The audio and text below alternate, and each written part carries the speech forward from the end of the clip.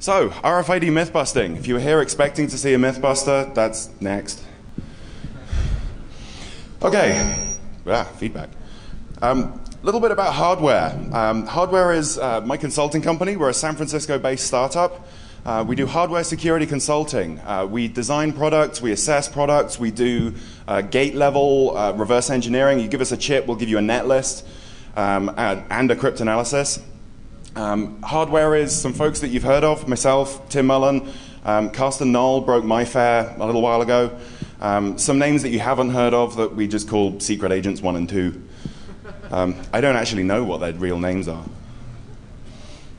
Okay, so first up, the plan that was. So we did have this grand scheme planned where we were going to have all of this gear set up by those doors, such that whenever anyone walked through the doors, we were going to read all of your RFID tags, every single one of them, stick it all in a database, correlate it based on time, all kinds of stuff.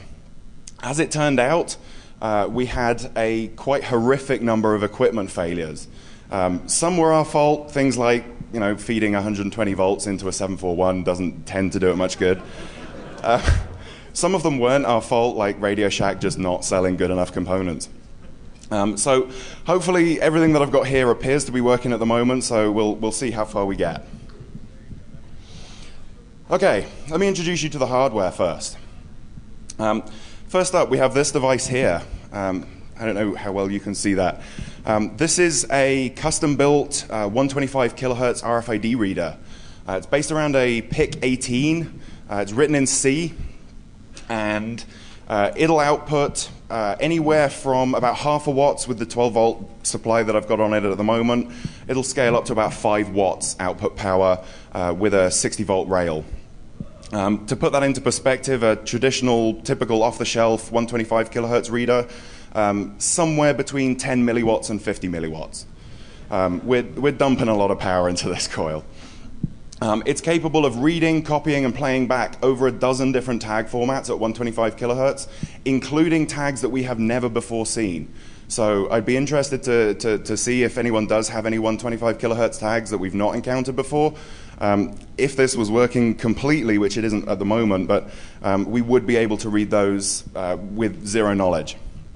I'll get back to how. Next up over here, this is an off-the-shelf 13.56 megahertz VivoPay reader. This was a couple of $100 online. This, as it is at the moment, is completely unmodified. We are in the process of producing an antenna chain for it. We've got a 1-watt amplifier that, again, it has worked, it has failed, it has been rebuilt and failed again several times. So we can't demo the long-range stuff on that, but we do have it. The amplifier is built exclusively with parts from Radio Shack. You spend $10 on Radio Shack parts, and you can amp this thing up to about a 3-foot read range. We'll come back to the details on that. Important point, very important point about this credit card RFID reader. I have performed no reverse engineering whatsoever. I can stand before you, put my hand on my heart, and swear to you faithfully, I know nothing about EMV. It's actually a good thing, trust me, we'll come back to it. Both of these devices, the 1356 1-watt amplifier and the 125 kilohertz, it's called a Prox PIC, these will both be made available for sale. They're going to be commercial devices. We're hoping to launch them by the end of August, but depends on getting a few other things sorted first. But yes, we will be making these commercially available. Finally, at the end, we have a 900 megahertz EPC Gen 2 reader. This is completely unmodified. This is the system that I presented about at ShmooCon. Exactly the same gear. You can go up on Google Video and watch the talk if you're interested. Okay, so on to the myths. First up, RFID is short range. So let's talk about this short range thing for a second. The 900 megahertz gear. EPC Generation 2 has a design read range of 20 to 30 feet. With a completely standard credit card size tag, you will get a 20-foot read range with off-the-shelf unmodified gear. With a larger tag, you'll get 30 feet easily. It's relatively simple to scale it up to half a mile.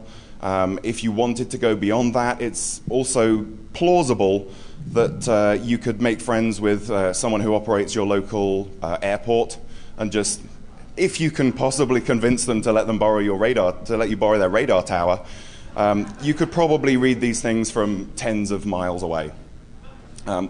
Interesting note about this technology. This is for the enhanced driver's license and the passport card. Anyone have one of these things? Anyone have an EDL? You've been tagged with exactly the same technology that Walmart uses to tag razor blades. Everyone thank the federal government for making that law. 13.56 megahertz. This is, it's an industry term, contactless smart card. I'm going to be making gratuitous use of air quotes throughout my talk here. Doesn't necessarily mean that I disagree with the term, it just means that I'm using it out of context. It is quite an important point because there's some subtleties that we'll see a little bit later on. Again, standard reader is about 50 milliwatts, gives you maybe an inch of read range. Our 1 watt amplifier, again, when it works, gives you about 3 feet. 13.56 megahertz, if you double the frequency, you're in 27 megahertz. There's a whole lot of gear available for 27 megahertz, and it's really easy to drop the frequency by half. So 100 watt amplifiers are very, very easy to get hold of. The 125 kilohertz prox gear, off-the-shelf reader does about an inch. My gear here, as it stands at the moment, not entirely functional. I'll be demonstrating about an 8 to 9 inch read range. If it was working completely, it would have a foot, maybe more. So, I mean, already we've got, you know, good long read range out of the 900 megahertz gear to start out with. Shorter range on the other two bands, but let's look at that a little more closely. The demo for the 900 megahertz I might be able to do, despite the broken projector. Come here. Is that coming through on the screens?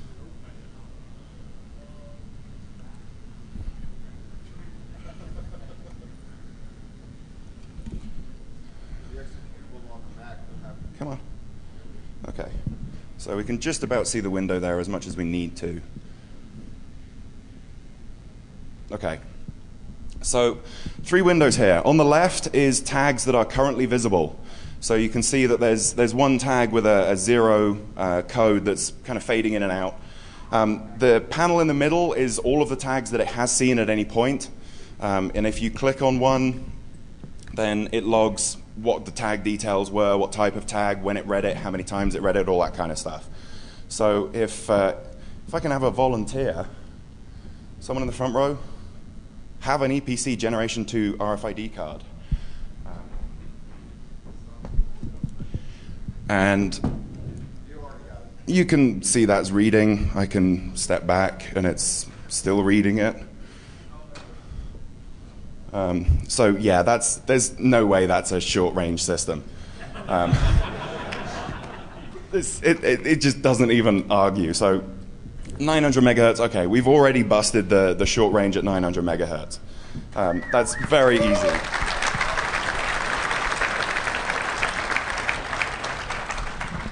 If you think that was good, keep watching. Wow, the Vista machine came back. So at SchmooCon and on the synopsis of my talk, I did say that we were going to be setting a 900 megahertz world record. It didn't happen because, as it turns out, 900 megahertz amplifiers, when you're working in this kind of spectrum, every single circuit trace, every leg of every component, every ground line, everything wants to radiate power. So your circuit is constantly just trying to bleed off all of the power into space. The design of this gear is very, very involved, and as a result, it's very expensive. We weren't able to find anyone who was prepared to lend us $20,000 of RFID amplifier for us to take it out into the desert and screw with it. Can't imagine why. So what has been demonstrated, 213 feet is what I'm aware of the longest read range. That was using 10 watts of output power compared to the normal 1 watt off the shelf. You can easily go up to 100 watts with no real problems at all other than getting hold of the gear. standard antenna is 6 decibels gain. The 213 feet was using 9 decibels of gain. You can easily get 15 dBi antennas. The only real problem you've got with amping this up to infinity, with this kind of UHF spectrum, if you can see the antenna, you can receive the signal. It's as simple as that. So the biggest problem that you've got is the amount of power that you're putting out. A lot of that gets reflected back in, and you need some way to filter that out. So you need to dump all of the carrier that you don't want and just look for the modulated data that's coming back from the tag. That's not tremendously, that's not a particularly important factor until you get up to about half a mile. We did a whole bunch of number crunching on it, and we reckon that half a mile is kind of the bridge point where just simply dumping more power into it will not give you more read range. That is the point at which you need to design your own preamp. It's 900 megahertz design, so it's inherently sensitive to noise and things like that, but the actual amplifier itself isn't particularly complicated. We haven't looked at doing it yet. We haven't had time with all the other gear that we've got. I do promise that we will set the 900 megahertz world record for RFID. We will do that at some point. I'm also contemplating running an RFID range shootout competition at Defcon next year. Show of hands, anyone that would be interested in an RFID range shootout. Okay, I might see about that then. Okay, so this is the Prox pick. This is the 125 kilohertz reader. So I want to kind of go through this schematic in some detail and kind of explain why RFID is different from radio. If you treat RFID like a radio system and you just try and amplify it up and increase your gain, you will fail. There's a number of things that are very specific to RFID that just kind of don't map over from radio. So it's kind of a bizarre a system to try and build if you're a radio geek. So I don't know if I can get my oscilloscope working, hopefully. So let me walk you through the circuit really quick first. I'll use this one over here. So you come out from the pick, you generate a 125 kilohertz square wave and feed it in here. You're limited to about 30 milliamps. So the first thing that you need to do is amplify it up. So this first transistor here, this is just configured as a voltage buffer. The PIC runs on 5 volts, and we want to be able to scale to any arbitrary voltage that we want to dump into it. Like I said, we can handle up to about 60 volts just with the components that we're rated to at the moment. So amplify it up, just a normal inverting amplifier, followed by an emitter follower pair. So this forms the entirety of the power output stage. The first transistor acts as a voltage amplifier. The second pair of transistors acts as a current amplifier. So on the positive half of the signal, you're effectively shorting whatever your supply voltage is, just shorting that straight into the coil. On the negative phase, this PNP transistor right at the bottom here, that will turn on during the negative phase, and it will dump the power back out of the coil. So given that we're feeding a square wave into it and it's an inductor, we get very, very rapid changes in current. We get lots of flyback voltage. And coming out here, between the end of the inductor and this capacitor, there we've got about, well, typically about 150 volts. We're rated to 400 volts at there. We're getting about 60. So the next thing that we do, let's see if this works so I can get an oscilloscope trace up.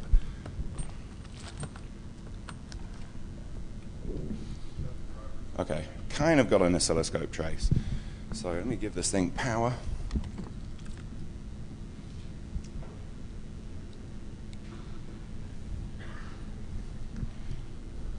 Okay, do we actually have a trace there? Oh, there we go. Awesome, it's working.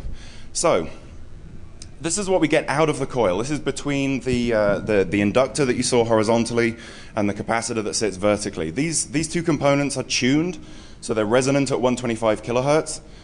This is why you can put 12 volts into it, and this is currently producing measurement voltage. Come on.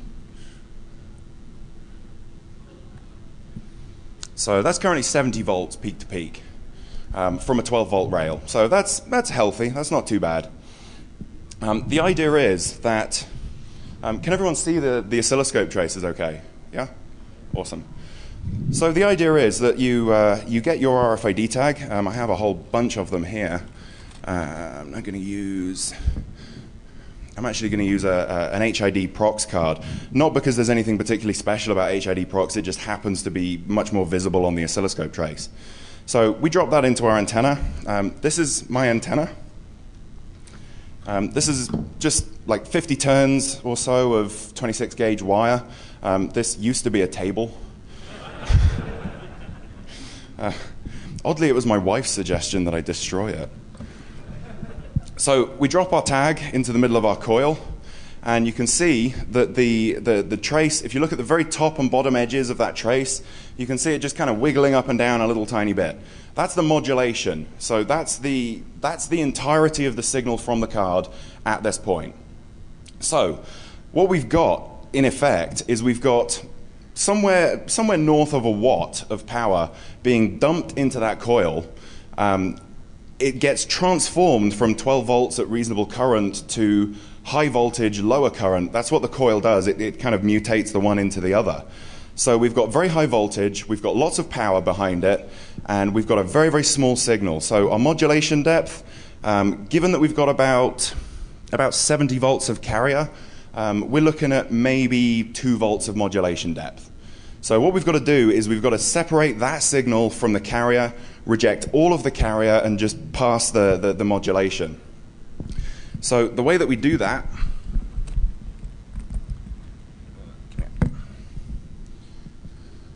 I come back to the schematic real quick. Is Vista going to cooperate with me? Yes, it is. Awesome. So the way that we do that, first thing that we do is half-wave rectify with this diode here. So what that effectively does is it just completely cuts off the negative half of the supply. So everything that we're doing from this point forward is positive with respect to ground. We then have this resistor going to ground and this capacitor going to ground. This is, it's called a tank circuit. It's an AM detector. So the idea is that on the very positive spikes, that capacitor will charge up to whatever voltage it gets to. When the voltage drops off, the capacitor will start slowly leaking through that resistor. So if we take a look at the trace coming out of there,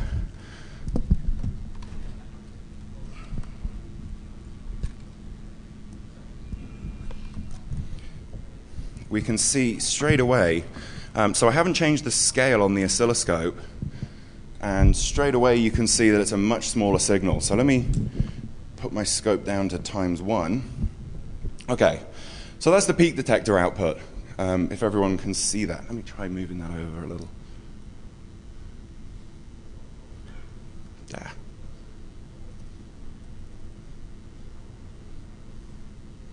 Is that a little better?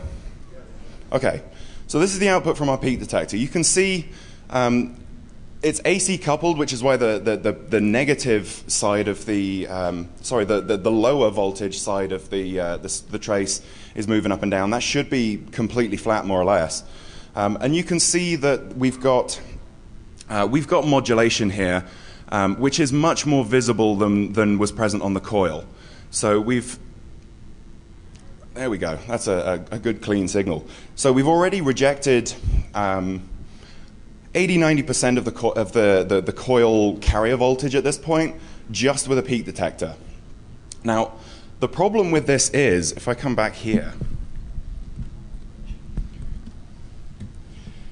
this is one of the first major problems with RFID systems. You've got an awful lot of power coming through this coil into this peak detector circuit.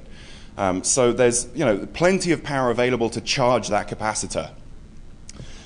What you don't want is you don't want the voltage on this tank circuit. You don't want that to leak out too quickly, because the more voltage that leaks out of that, the more carrier is going to leak through with your signal, because you only want to drop about 5 volts per carrier wave. Any more than that and you're just catching carrier, and it's all just noise that you need to filter out.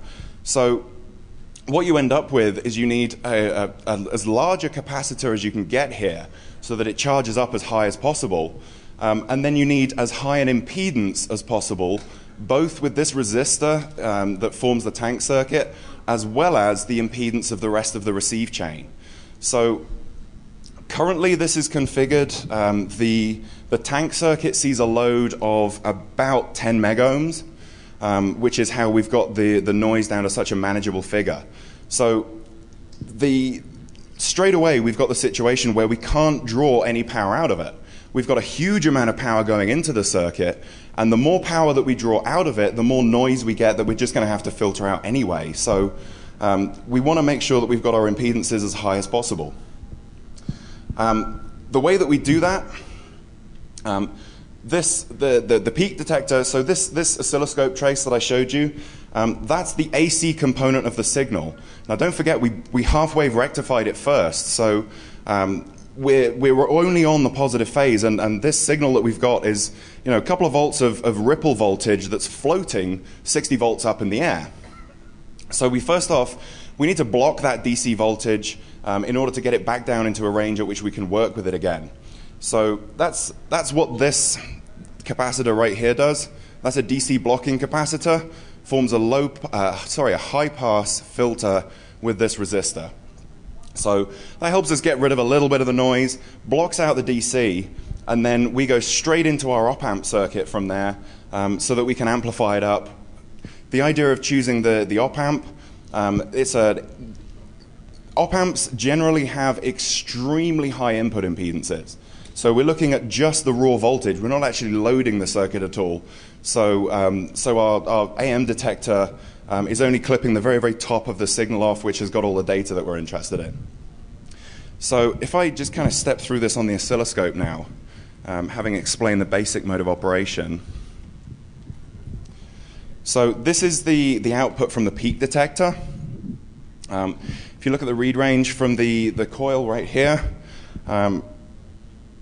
you can more or less see modulation about there. That's a few inches of read range. Not very good. We need to clean the signal up a bit more. So we come out of that and into our low high pass filter, I beg your pardon. And our signal gets a little smaller still because we're still filtering. However, when you drop the card in, you've got pretty clear modulation. And again, we've got a little less carrier and a little more signal. So if I just zoom in a little here. So you can see the ratio between the amount of modulation depth that you've got versus the amount of noise that you've got from the carrier. It's getting higher as you progress through the circuit. So that's the point at which the output of this goes into an op-amp circuit and gets amplified up. The problem with that is one of dynamic range. So we've got extremely high voltage swings. 120 volts peak to peak, trivially. 200 volts peak to peak is very manageable. I'm actually rated to 400 volts peak to peak. Huge voltages flying back and forth. And we've got tiny, tiny, tiny modulation depths on the top. So if you were to try to do this digitally, just by sampling it with an ADC at the peak of every carrier, it's not going to work, because if you've got a 16-bit ADC even, you're going to be sampling 15 bits of resolution to cover the 120, 200 volt swing of the carrier, and you're going to have 1 bit of resolution left for the actual modulation depth. So we need to reduce the dynamic range of the signal before we can do anything digital with it. And as it turns out, going digital is quite an expensive option. There's a device called the Proxmark 3. I don't know if many people have heard of it. It's a general purpose RFID experimentation platform. It's very, very powerful. It's based on an ARM CPU and a digital signal processor. Because of that, they cost about $500. Because this is based on a PIC microcontroller and an analog receive chain, the analog path has extremely good dynamic range, far better than you'd ever get from, oh crap, 10 minutes. Okay, got to move on.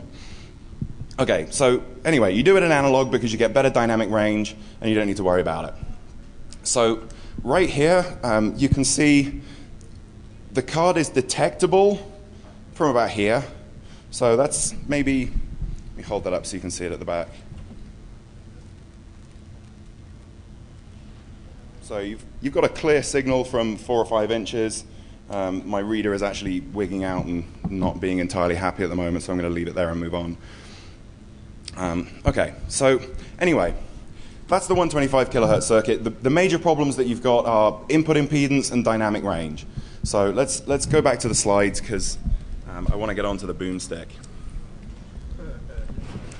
You'll like the boomstick. Okay, so as I mentioned, the ProxPick, it's going to be commercially available. We're aiming for a $50 price point, probably available in kit form. There'll be some slight variations on this, but we'll deal with that when we come to it. So off the shelf, you're looking at a few inches of read range. With a moderately complicated circuit like this, you can bump that up to a foot. If you really worked at it, you could probably get 2 feet out of a system like this. The problem with that is that that's not what you need to count as your read range. Your read range is actually largely irrelevant because I won't show you the oscilloscope trace because we're kind of running out of time already. But suffice it to say that wherever the tag is placed within that coil, as long as it's within the coil somewhere, you get a clean signal from it. So what you can do is you can wind your coil around a door such that every tag that walks through goes through the coil and you get a clean read on every tag. I don't give a damn how far away that'll read. If I can read every tag that comes through a door, surely that's a valid attack. You can actually do that with anything that's inductively coupled. You can't do it with this 900 megahertz gear, but you don't really need to because it's already long range. 1356 and Prox, you can do it really easily. I'm actually going to be hanging out at the hardware hacking village for the rest of the day. I've brought some magnet wire with me if someone wants to, help out, and we'll try and make a Prox reader, Prox antenna for a doorway and see just how efficient it is. I've got everything that we need. So let's go back to the myth. 900 megahertz. Range of 20 to 30 feet, half a mile is achievable. Is it short range? Totally busted. 13.56 megahertz. I'm standing here claiming that we've got amplifiers that'll give us a few feet of read range or cover a door. I haven't got the gear to actually prove that, so I kind of got to call that plausible. 125 kilohertz. Well, you've seen read range here of that's about 6 inches. The next amplifier stage, the op-amp stage, is actually broken on this particular circuit, so I can't show you that. But it's definitely busted. There is no way that you can claim that 125 kilohertz is short range when you can wind a coil around a door and capture everything. The only practical limit to that attack is how stealthily you can hide your coil. So 1 out of 3 is plausible, 2 out of 3 busted. I think we got to call short range busted. Okay, RFID is secure. You'll like this one. So, first thing that we've got to do. Is fork the myth. So I mentioned this industry term, contactless smart card. It's interesting because the industry that pushes this term to try and separate themselves from RFID don't actually use the term contactless smart card. If you look at your credit card, it won't say, I'm a contactless smart card credit card. It'll say, I'm an RFID credit card. So the industry doesn't use their own terminology that they're trying to enforce to separate it, but whatever, we'll give them the benefit of the doubt. We'll say, okay, maybe there's something different between a contactless smart card and an RFID tag, so we'll consider them separately. 2 things that we need to know about them. Firstly, are the tags themselves secure? If the tags can be trivially copied, then the myth is busted. If the tags can't be trivially copied, then it comes down to whether the infrastructure surrounding the tags is secure. If you can break the system, then you don't necessarily need to break the tag. So let's consider both. Just to be clear, 125 kilohertz Prox and 900 megahertz, those are RFID systems. 13.56, this PayPass, that's contactless smart card. So are RFID tags secure? 125 kilohertz, the answer is just plain flat no. This device here, the receive chain is kind of broken at the moment, but when it does work, we're able to copy several different formats of HID procs. We can read Indala, we can read Verichip, EM4100, all of these tags. Every single one of them, we can read them, we can copy them, we can replay them. We can't clone TI-type tags just purely because they use a slightly different method to energize the tag. We can support them with a firmware upgrade as soon as someone actually gives us a sample that we can code against. We deliberately left out playback functionality from this. It will be present in the final device. That was for privacy concerns over the demo that didn't happen. We do also have working code for HiTag 2. The fact that I'm working with Cast and Knoll at Hardware should give that definite credibility. The HiTag is an encrypted tag. The idea of it is that there is some kind of cryptographic exchange. I'm not too familiar with the details myself, but the upshot of it is that the final production version of this device, you can scan someone's Prius car key, plug the device into your PC, do a few hours of number crunching to break the crypto, upload the result back to the device, back to the prox pick, and then not only can you open the doors on the Prius, you can actually start the car and drive it away.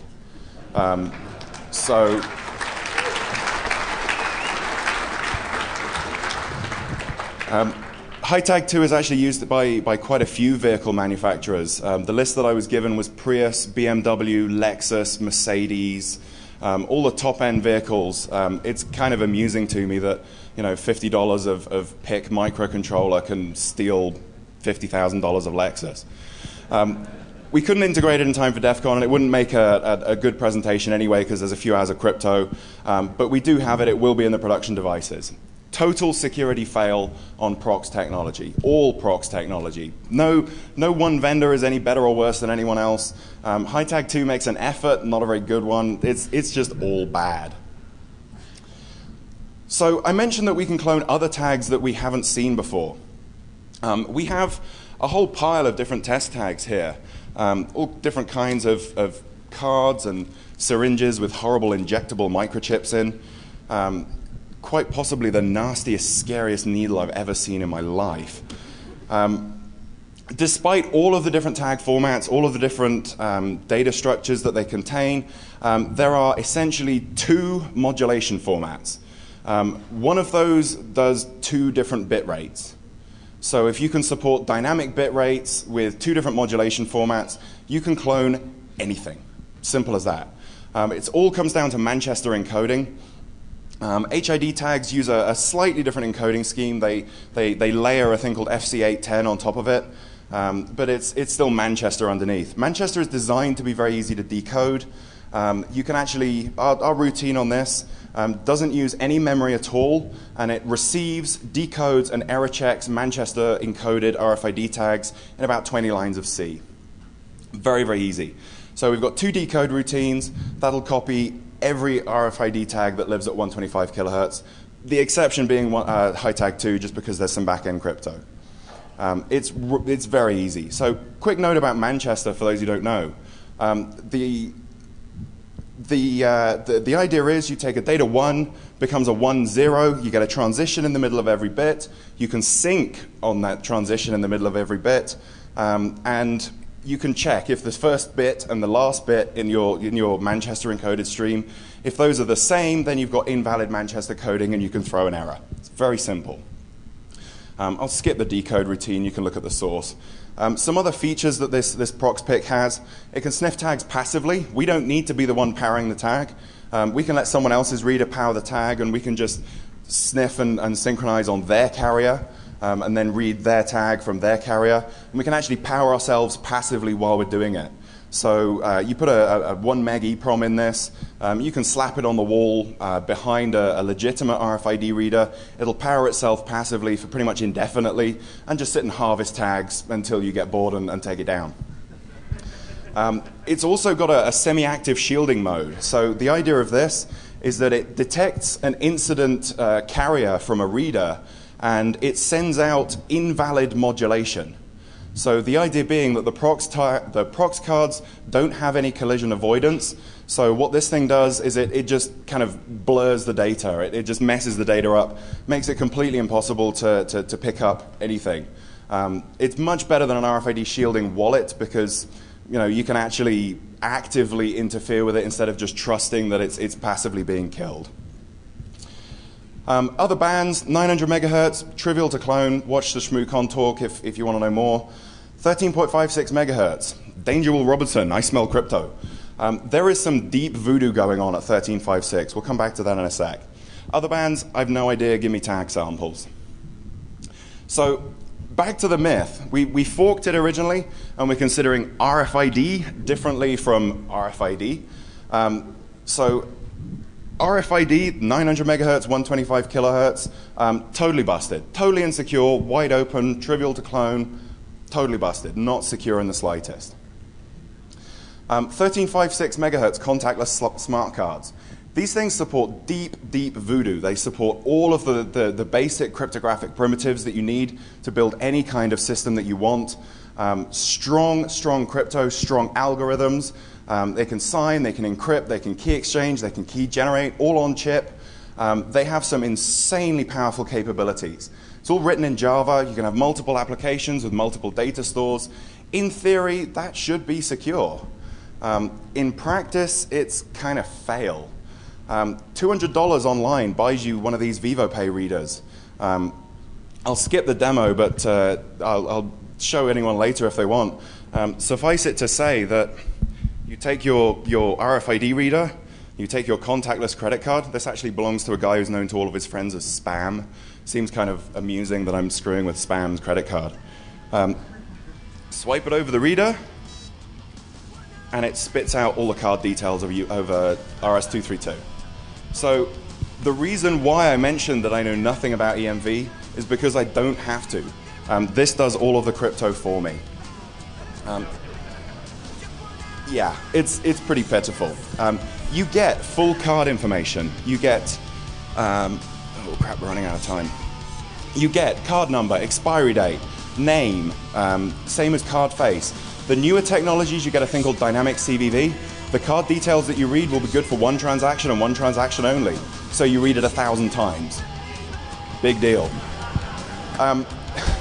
The other thing to bear in mind, the name may not be supplied. If you think about this for a second, oh no.